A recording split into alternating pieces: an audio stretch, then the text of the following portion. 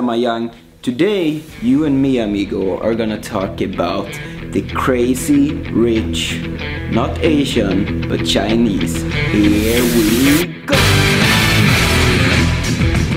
So my name is Magnus Detmar. I live and work here in China, more specifically Shanghai. This is the craziest city on earth, I would say, and I love it here. And recently you've probably seen a trailer about the movie that's called Crazy Rich Asia.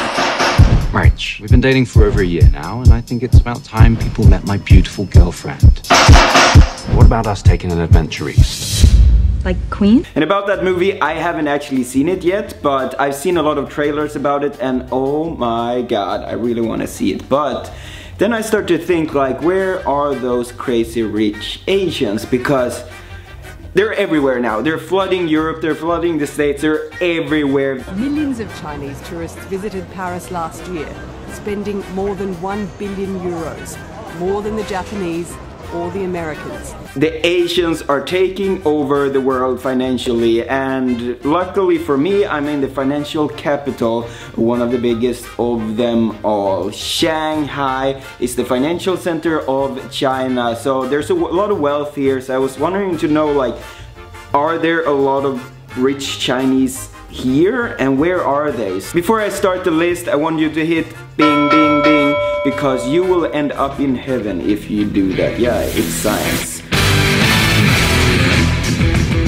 Guangzhou is one of the wealthiest cities in China, and Guangzhou is very close to a city called Shenzhen. If you know something about China, you probably have heard about Shenzhen, and why this is a very rich place is because it's close to Shenzhen, and Shenzhen is on the list as well. I'll tell you a little bit more about that in a second. However, Guangzhou is a mecca for producing stuff, producing electronics, exporting it through Hong Kong. Hong Kong is also a financial capital of Asia. Guangzhou is very good with shipping, they're very good with like producing cheap electronics, and that's why that region had grown super duper fast. It's part of the Pearl River Delta, and they don't actually speak Chinese down there, they speak Cantonese, which they do in Hong Kong and part of Shenzhen as well. So it's a little bit different down there. They don't speak the same languages as we do here. Because we speak Shanghainese, Nang Let Susa, Vechi Boulevard, Alashi Shanghainese, etc. So in Guangzhou, it's actually 4.8% of the wealthiest people in China are based there. So who lives down there? It's a guy called Xu Jianlin. I probably didn't pronounce that name right. However, he's part of the Evergrande real estate group, and what they do is, yeah, they have real estate all over the place. He's also a very early investor in Alibaba. He became super duper rich. He's the second richest person in China, so that's why there's a lot of wealthy people there, because wealth attracts wealth. Guangzhou is a rich place. Let's move on to the next one.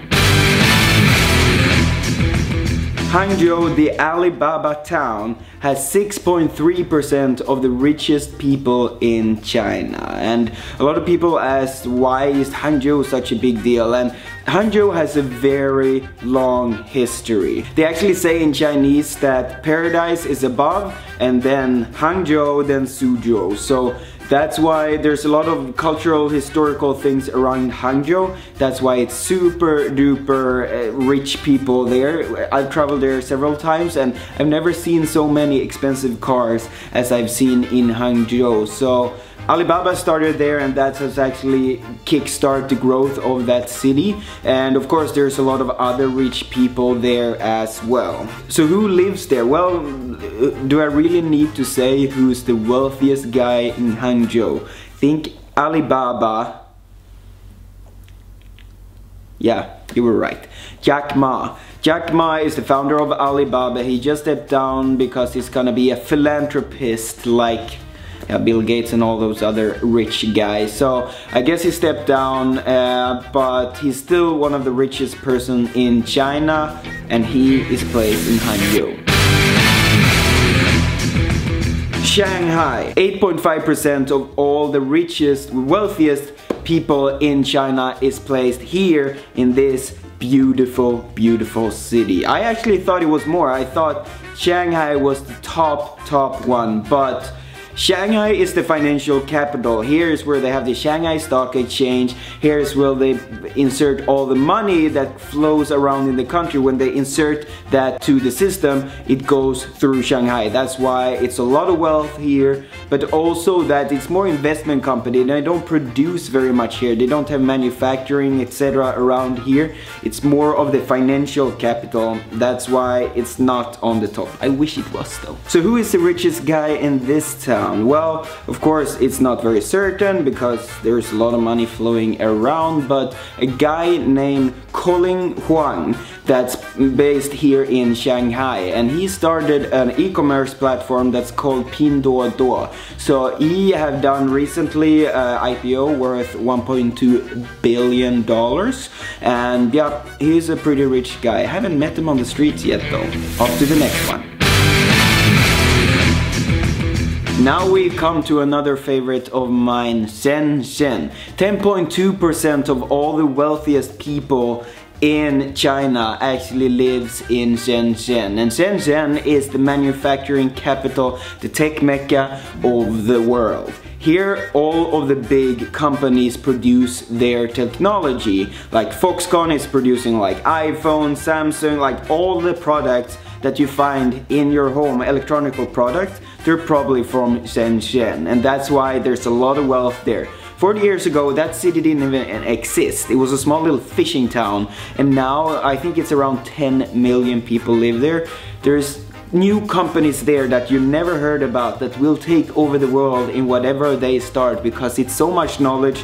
They have the whole, like they have Hong Kong just next door to just insert money into that market, and then Shenzhen, they build everything you can find regarding electronics. So who do you think is the richest person in Shenzhen? Well, one rich person, one rich person is called Pony Ma. He is working at a little company called Tencent that has over 1 billion active users on a small little app called WeChat. Yes, he is the founder of WeChat, so he is a big deal. Everybody knows about him here in China. He is a super duper good entrepreneur. I would love to sit down and pick his brain one day. Maybe I can do that with this YouTube channel. Who freaking knows? The skies are the limit. And now I know what you're thinking. So which one is the richest city in China? And you probably guessed it. So in Beijing, it's 15.5% of all the wealth, all the richest people on the Forbes rich list is in Beijing. And there is so many startups there, there is so many investment funds, there is so much money traveling around in that city in just exploding different type of companies. All the bike sharing companies come from there. There's a lot of startups, and usually when people go to Beijing, they think about like the Forbidden City or the Tiananmen Square, or they maybe think about going to the Great Wall. But in Beijing, it's actually the most money in China, and of course it's there because of the power. 53 companies of the Fortune 500 list is actually based in Beijing. So it's not only about walking on the wall, there's a lot of entrepreneurship happening there, a lot of money traveling there. So who is living there more than the government?